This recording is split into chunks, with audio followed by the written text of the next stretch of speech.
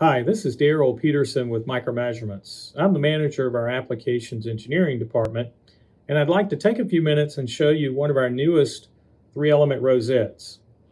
You may recognize it. This is a new version of our 250UR rectangular style rosette.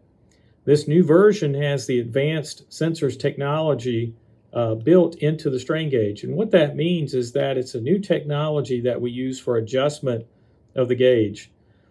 Two main advantages of it. Number one is that the resistance tolerance of the grids is tighter than what it has been traditionally. And number two is we get a better matching from one gauge to the next with these new adjustment techniques. In a package of 5 gauges will come in a blue package. And just like before, when you look at this strain gauge, if you're familiar with the 250UR, you'll find this new 250URA is a drop-in replacement. The grids are oriented the same. The tab geometry is very, very similar. The overall footprint and construction of the gauge effectively is the same. The only thing that's changed is that resistance adjustment technique. If I take the gauge and I rotate the package around to the back, I want to show you the technical information that comes with these new strain gauges. So at the top, you'll see the resistance. This one is 350 ohms plus or minus 0.2%. And these strain gauges with that advanced sensors technology, they have a tighter tolerance on the resistance, as I mentioned before. Also, you'll see the temperature coefficient of gauge factor. That's pretty typical for Constantan gauges at 1.5% per 100 degrees C. Then you'll have the gauge factor, and we'll give you a separate gauge factor for each one of the grids. And the tolerance on it is 0.5%, which is very typical for the traditional strain gauges. Again, these are effectively a drop-in replacement. You'll see the transverse sensitivity a little bit higher, a little bit lower than 1%. And then you'll see the thermal output coefficients. It's a fourth order polynomial, and you'll have the coefficients for degrees Fahrenheit and degrees C. And then you'll also see on the packaging here, the lot number. That's good for traceability. You might want to document that and keep that in your paperwork. And then last but not least, you get down to the lower section. And with these new strain gauges, they'll have a new item code. So you may need to check your ERP system that you use for ordering and get that item code updated in that ERP system. That's a unique identification just for this particular package and style and construction of strain gauge. The quantity in this package, just like before, is 5 pieces per pack. That's another manufacturing code for the gauge. You'll see this 2D barcode, and you could use a 2D barcode scanner to import all the technical information that's found on this package that comes with the gauges. And then last but not least, you'll see the part number. This one is a CEA-06-250URA-350. And that A that you see after the gauge pattern, the 250UR, when you see an A, it means it has the advanced sensors technology. So it's got that new adjustment technique for the resistance. Now you might ask yourself, why would I use a strain gauge like one of these? It's a 3-element rosette.